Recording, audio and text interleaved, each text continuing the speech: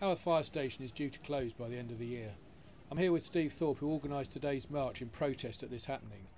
I just wondered, Steve, why did you think this was necessary?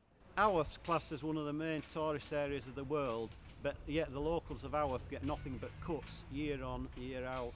First it was the library that went, then the police went, then the park keepers went, the post office closed. Next is the children's centre, which they spent millions building a couple of years ago.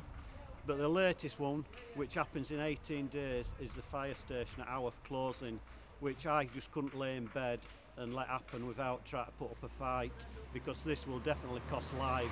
It might not be the month after it closes, it might not be a year after it closes, but lives will definitely go.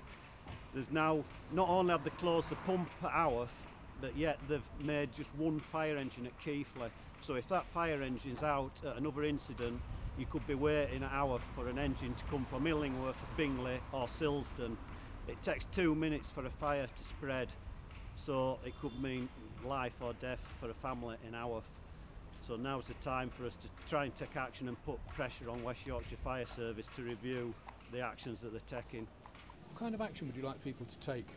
Well, I think with the general election next year, I think it'd be good to get onto the local MPs, for them to get onto Chris Hopkins, for him to take to London to tell Mr Cameron what's happening in places like Haworth, places that they advertise to people all over the world to come and visit.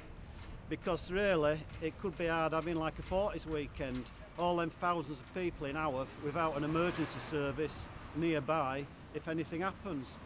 I'd also urge people to ring West Yorkshire Fire Service, to lobby them, to make their feelings known, because as we know, it's just easy to sit on your bum and let other people do things, but we've got 18 days before this station closes, and as I've said, it will cost lives, so now's the time to make your voice known and take action.